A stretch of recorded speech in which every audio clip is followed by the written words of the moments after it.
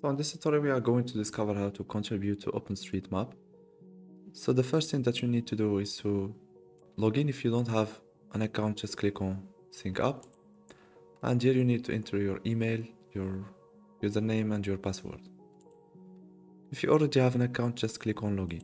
You need now to zoom into the area where you want to add your contributions. So for me, I will go, for example, to this area here in Canada.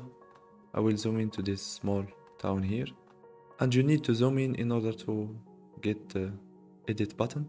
So now we'll click on edit, and you have two options. If you want more information about how to do your mapping, you can click on start the walkthrough, and for me now I will click on edit now. So here we have this background image, this base map as a default. If you want another base map, click on this background setting, and here you can choose any base map that you want.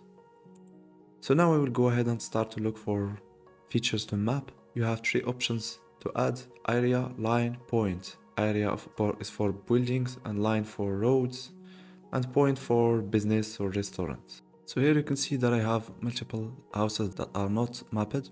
So I will go ahead and start by mapping those buildings. I will start with the first one. So for this one I will choose area, and I will start to draw.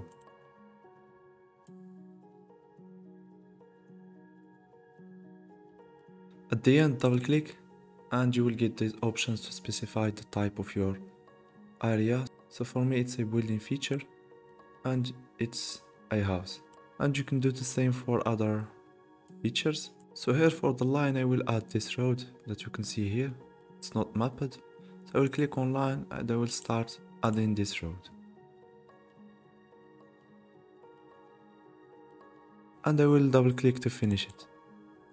So here again I should specify the type of my feature. It's a minor road. For me it's a minor or unclassified road. So for the point, you can add it if you have, for example, a business or a restaurant or something that you know that it does really exist. So if you want to remove something that you have just added, you can click on undo.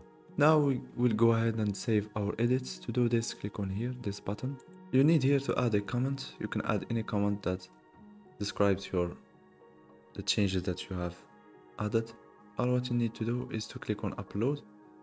Now you can see that the changes that we have just added are now included in the OpenStreetMap website. So thanks a lot for watching. I hope that you got some useful information from this tutorial. If so, please like it and subscribe if you want to get more tutorials.